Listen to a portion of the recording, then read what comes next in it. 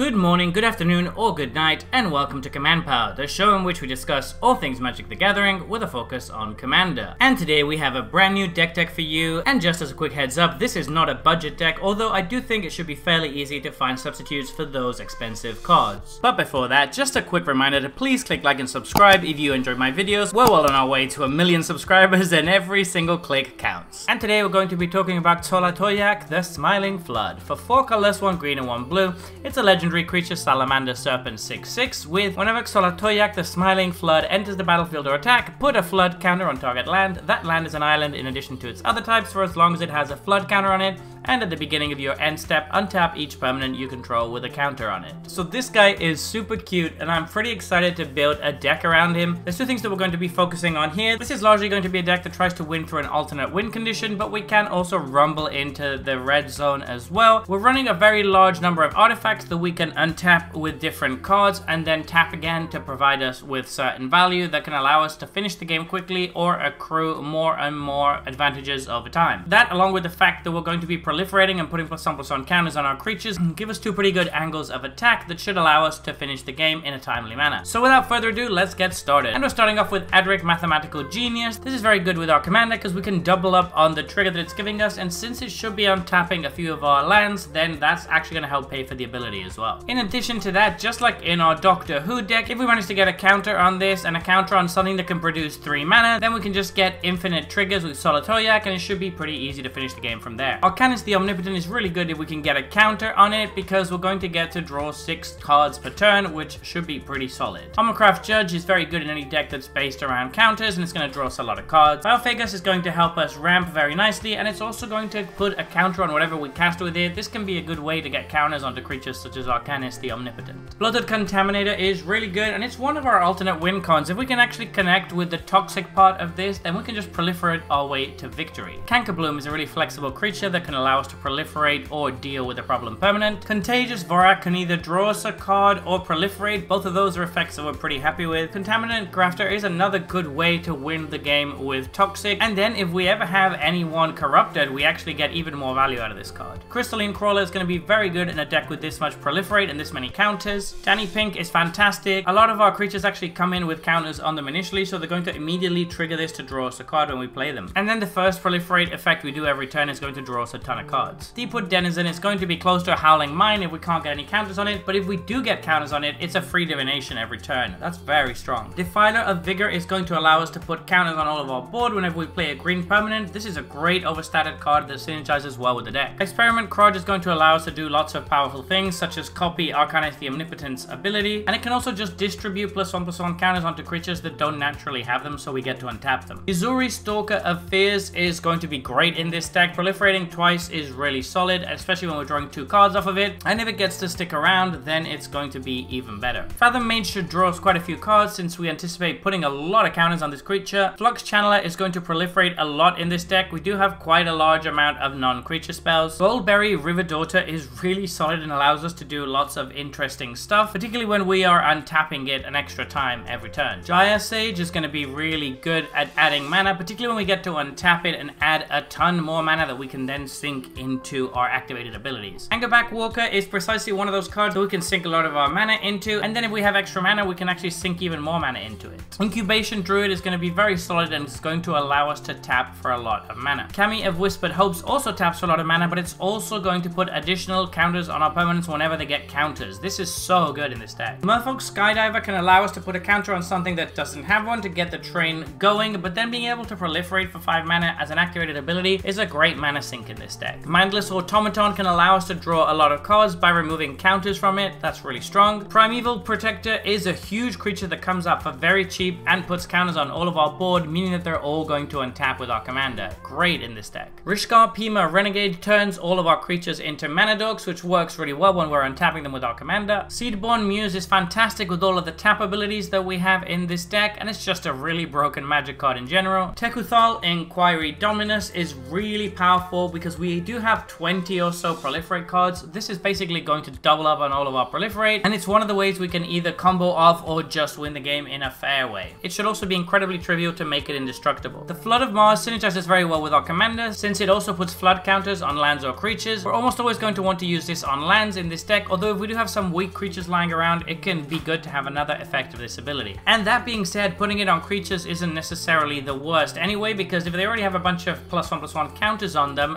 they can then become unblockable with Island Walk. Tawashi Guidebot is a very solid card in this deck. Putting a +1/+1 counter on a creature is great to get the ball rolling, and then we're basically going to be able to get a Howling Mine effect that doubles up as a free divination if it has a counter on itself. Viral Drake is another great mana sink that allows us to proliferate, and it's nice that it's got Infect. This can actually win the game on its own if we get a couple of counters on it and proliferate them. Morel of the Hulklid works really well with our alternate win conditions, as we'll see in a moment, and it's just a really good card when you get to untap it twice per turn. Moving on to sorceries, we have Expand the Sphere, which is a pretty solid ramp card or proliferate card, depending on what we need. Tezzeret Gambit is going to draw cards and proliferate, which is great. And the Natural Restoration gets to recur something from our graveyard whilst also proliferating. Moving on to instance, we have Infectious Bite. This is kind of like removal, and then it's also going to put a poison counter on each of our opponents. That is surprisingly strong in this deck because we have so many ways to proliferate that sometimes we can just win without actually even needing to attack with an infect creature. Inspiring Call is there to protect our board and draw us a bunch of cards. Prologue to Phyresis is another way that we can put poison counters on our opponents without actually having to attack. Ripples of Potential is a new card from the Lost Caverns of Ixalan commander. This seems very strong in the deck because we're going to get to proliferate and face out our stuff so it survives board wipes. And Vastwood Fortification is just a cheap spell that can put a +1/+1 counter on a creature to get the proliferate train rolling. Moving on to artifacts, we have Astral Cornucopia, which is very good in a deck that is doing this much proliferating. Clock of Omens is going to work very well with a lot of our alternate win conditions. We can basically tap 2 artifacts to untap a different artifact. As you'll see, we also have a good way to make artifact creature tokens, so this can actually do a lot of work in the deck. Contagion Clasp is one of those artifacts that benefits from getting untapped by Clock of Omens. Contagion Engine is Contagion Clasp's elder brother. It's a lot more powerful, but it does cost quite a bit more mana. Darkseer Reactor is one of our alternate win conditions. It should be fairly trivial to get this to 20 counters in this deck. The good thing about this one is you don't need to wait till your upkeep to win the game. It just does it as soon as Darkseer Reactor has 20 counters on it. So it's quite easy to win with this, and also it being indestructible makes it quite difficult to remove. Everflowing Chalice is just like Astral Cornucopia, a great way to make a lot of mana. Genesis Chamber is really good with Clock of Omens, and that's the main reason we have it in the deck, because it makes artifact creature tokens that we can then tap to untap other artifacts. Glistening Sphere is really good just for the proliferate on the ETB, but occasionally we might even have the corrupted ability active. Lux Cannon is a good removal piece in this deck. We are going to be proliferating so much that it should be fairly easy to be destroying permanents with this, particularly since you're going to be untapping it twice per turn with Xolatoyac. Magister's Scepter is also very good with our commander. It's another way we can win the game as an alternate win condition. Untapping this twice and just having a little bit of proliferate means that it's very, very easy to go infinite with this. Power Conduit helps a lot of our alternate win conditions by removing counters and transferring them around. This is a very good card that puts in a lot of work. Staff of Completion is absolutely amazing in this deck. Most of the modes are pretty good, but obviously the proliferate one is the best. Sword of Truth and Justice can put counters on creatures and allow us to proliferate, and the protection is also pretty welcome. The Millennium Calendar is pretty similar to Darksteel Reactor. This one is again very easy to finish the game with in this deck, with all of the untapping, proliferating, and doubling we're going to be doing. Unwinding Clock is obviously fantastic. Since a lot of our win cons require us to tap artifacts, this can help us win the game very, very quickly. For enchantments, we have Hardened Scales. This is good if we're on the fair plan, since it's going to help our creatures grow much faster. Inexorable Tide is one of the best cards in the deck. Once this is in play, everything we cast is going to allow us to proliferate, and from there it's very easy to win. And Simic Ascendancy is another one of our alternate win cons. This one is comically easy to win with, but you do have to wait till your upkeep, so there is a small window where they can remove this. For lands, we are including Inventor's Fair. This is a no-brainer, which is going to gain us some life, and it's kind of like a toolbox in this deck. It can search for mana, it can search for a win con, it can search for basically whatever we need. Khan's Bastion is a great way to proliferate on a land, particularly if we can get a counter on it. Llanowar Reborn is a great way to just put a counter on a creature that doesn't normally have a counter. Or in Reef the Vassal is still pretty good in this deck. We have 22 green creatures, so that's still a pretty large number, and this is going to do some work. And finally, War Room is a good way to draw some cards on a land, which is sometimes something we need. So there you have it. This has been our Xolatoyac, the Smiling Flood deck tech, the little axolotl that could and that is super cute and that should be killing people very, very quickly with all of the alternate win cons we have in this deck. What do you think about this one? Are you excited to check it out and give it a spin? There's actually a bunch of different ways you could build this. Another couple of suggestions that you might want to try out are playing Arcbound creatures, which all come in with counters on naturally, or something like a Persistent Petitioners deck where you could just go really nuts and untap your Persistent Petitioners multiple times per turn. Anyway, let me know what you think in the comment section below. I read all comments and respond to all of them too. And if you enjoyed this video, don't forget to click like or subscribe.